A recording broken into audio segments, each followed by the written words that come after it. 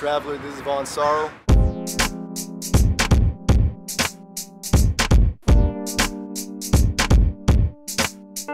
Basically, I've lived so many different places.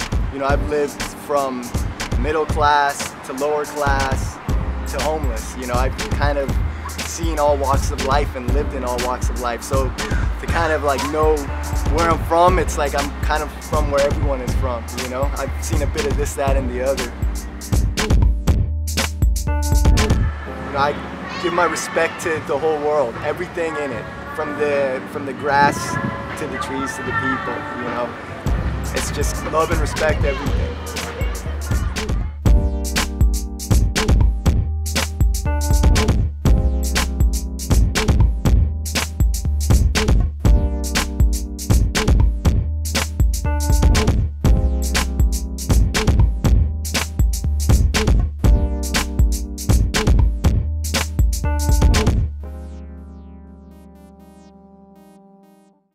My inspirations is like everything that goes on around me, from especially earlier on in my career, is more things locally, my neighborhood.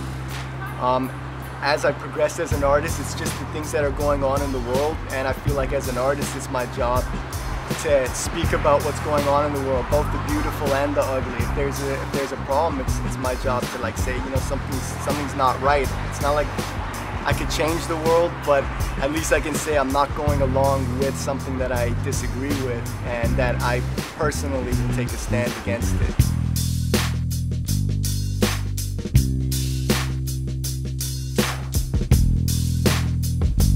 I try to study about what's going on in the world, and I really try to relay those stories into my paintings. There's something like that really needs to be told.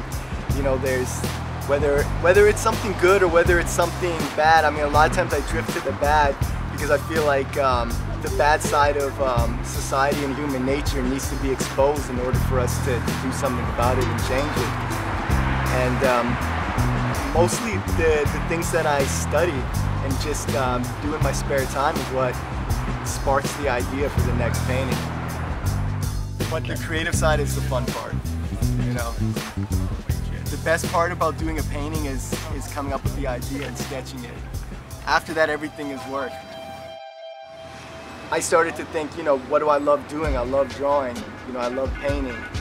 And I still didn't do it as my profession, and then I got a lot worse with my health problems where I was bedridden.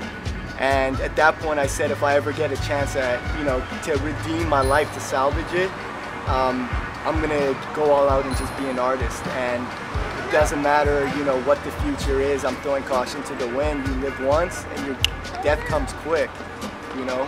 So I'm just gonna live my life to the fullest, and part of that was being an artist, because it was my passion.